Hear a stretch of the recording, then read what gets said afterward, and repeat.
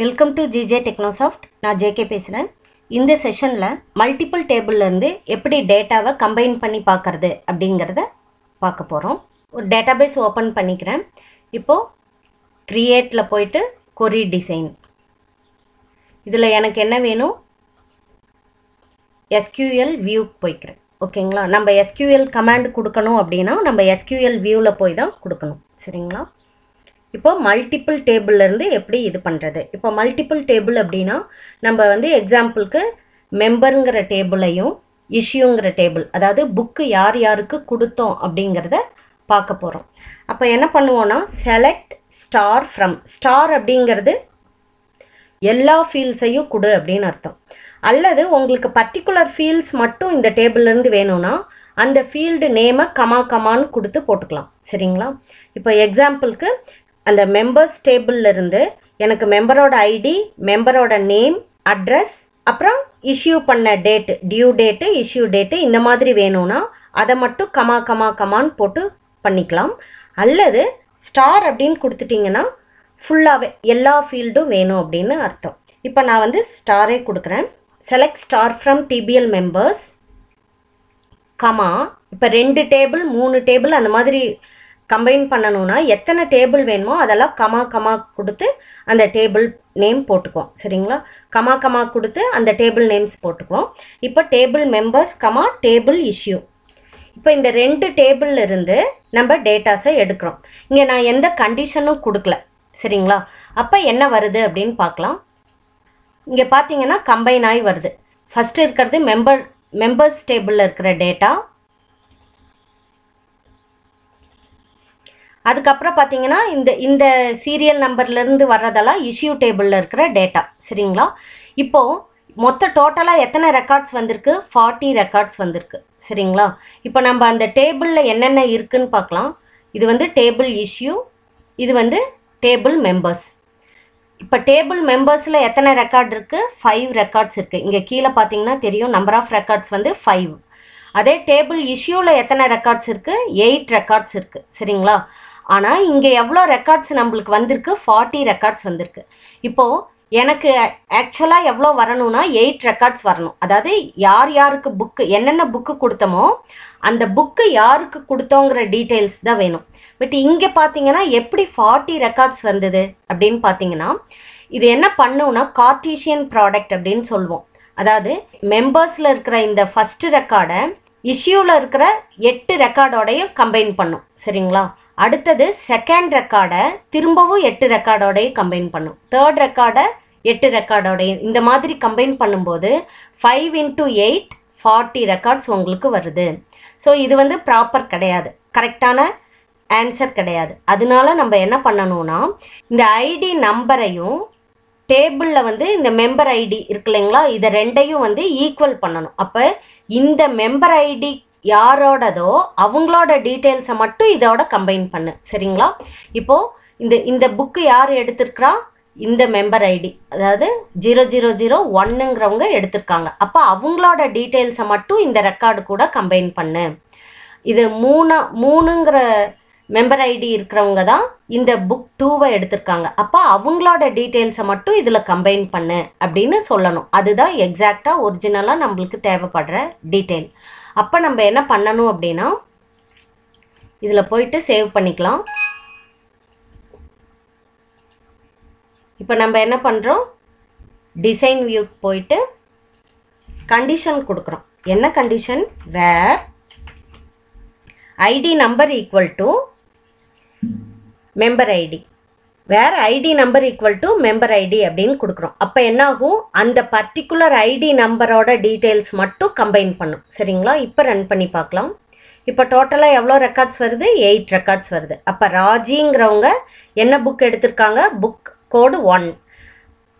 ராஜியே book 2வையும் எடுத்திருக்காங்க. கோபி கிருஷ்ணா 3 எடுத்திருக்காங்க. இந்த மாதிரி. சரி, எனக்கு புக் கோடு இருந்தால் பரவாயில்ல, அது கூட அடிஷ்னலாக இது என்ன புக்கு, இந்த கரஸ்பாண்டிங் புக் கோடு என்ன புக், அதாவது ராஜிங்கிறவங்க என்ன புக் எடுத்தாங்க அந்த புக்கோட நேம் வேணும் அப்படின்னா அப்போ என்ன பண்ணலாம், எஸ் கொடுத்துட்டு திரும்ப டிசைன் வியூக்கு போகிறீங்க.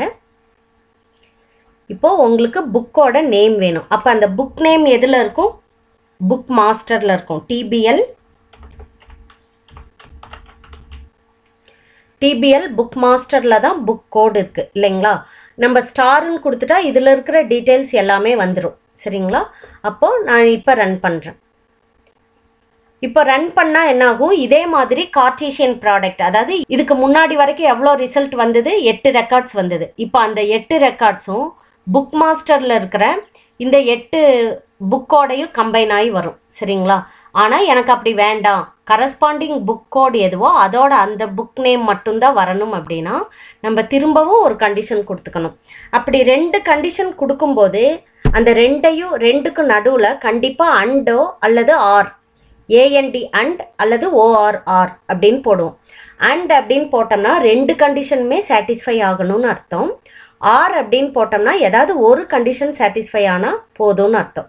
இப்போ நம்மளுக்கு வந்து 2 கண்டிஷனுமே சாட்டிஸ்ஃபை ஆகணும், அதனால அண்ட் அப்படின்னு போட்டுக்கிறேன். And book code equal to book code. இது கவனிச்சிங்கன்னா புக் கோடுங்கிறது டேபிள் இஷ்யூவில் இருக்கிறது, புக் அண்டர்ஸ்கோர் கோட் அப்படிங்கிறது டேபிள் மாஸ்டரில் இருக்கிறது. சப்போஸ் இப்போ 2ஓட ஃபீல்டு நேமும் சேமாக இருந்துச்சுன்னா அப்போ என்ன பண்ணணும்னா DPL issue dot book code equal to DPL book master dot book கோடுன்னு போடணும். சரிங்களா? ஏன்னா 2ம் சேம் நேமில் இருந்ததுன்னா சிஸ்டத்துக்கு எதை நம்ம மீன் பண்ணுறோன்னு தெரியாது. அப்போ டேபிளோட நேமை சொல்லணும். 2ம் வெவ்வேறு ஸ்பெல்லிங்காக இருந்ததுன்னா நீங்கள் அப்படியே டைரெக்டாக கொடுத்துக்கலாம். சரிங்களா? இப்போ நம்ம என்ன கொரி கொடுத்துருக்குறோம்? Select star from table members comma table issue comma book table book master where ID number equal to member ID and book code equal to book code. சரிங்களா? அப்போ என்னாகும்? இந்த இஷ்யூங்கிற டேபிளில் இருக்கிற மெம்பர் ஐடியும் இந்த மெம்பர்ஸுங்கிற டேபிளில் இருக்கிற மெம்பர் ஐடியும் சேமாக இருக்கிற ரெக்கார்ட்ஸ் கம்பைன் பண்ணு. அதே மாதிரி புக் மாஸ்டரில் இருக்கிற புக் கோடும் டேபிள் இஷ்யூவில் இருக்கிற புக் கோடும் மேட்ச் ஆகிற ரெக்கார்ட்ஸை கம்பைன் பண்ணு அப்படின்னு சொல்கிறோம். சரிங்களா? இப்போ ரன் பண்ணணும். இங்கே பார்த்தோம்னா அந்த ரன்னோட சிம்பிள் இல்லை. நம்ம கொரி டூலுக்கு போயிட்டு ரன் பண்ணுறோம். சரிங்களா?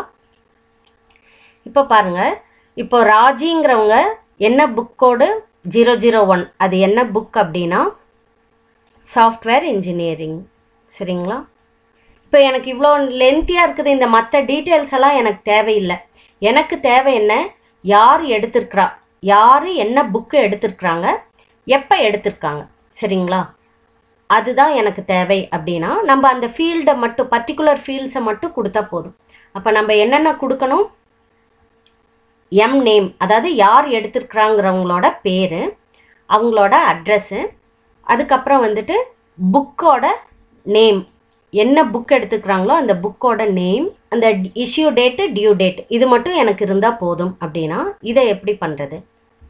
க்ளோஸ் பண்ணிவிட்டு திரும்ப டிசைன் வியூக்கு போகிறீங்க.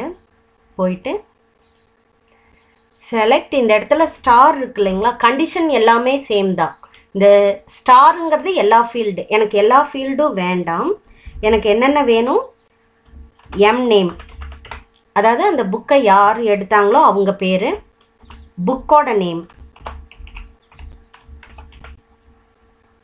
M name comma book name, அந்த புக்கை எப்போ இஷ்யூ பண்ணாங்க, இஷ்யூ டேட், டியூ டேட்.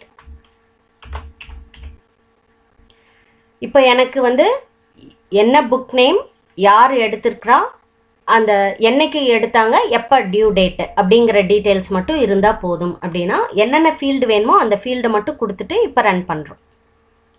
இப்போ பார்த்தீங்கன்னா புக் நேம், அப்போ ராஜிங்கிறவங்க சாஃப்ட்வேர் இன்ஜினியரிங், டியூ டேட் வந்து அதாவது 6ஆம் தேதி எடுத்திருக்காங்க, 17ஆம் தேதி டியூ டேட், இந்த டீட்டெயில்ஸ் மட்டும் வரும். ஸோ நம்மளுக்கு என்னென்ன ஃபீல்டு வேணுமோ அதை மட்டும் கொடுத்துட்டா அந்த டீட்டெயில்ஸ் மட்டும் வரும். சரிங்களா? இப்படி தான் மல்டிபிள் டேபிள்ஸ்லேருந்து நம்ம டேட்டாவை வியூ பண்ணி பார்க்க முடியும். சரிங்களா? தேங்க்யூ. இந்த வீடியோ உங்களுக்கு பிடிச்சிருந்ததுன்னா லைக் பண்ணுங்கள், ஷேர் பண்ணுங்கள், சப்ஸ்கிரைப் பண்ணுங்கள். உங்களுக்கு ஏதாவது டவுட்ஸ் அல்லது சஜஷன் இருந்ததுன்னா கீழே கமெண்ட்டில் போடுங்க. தேங்க்யூ.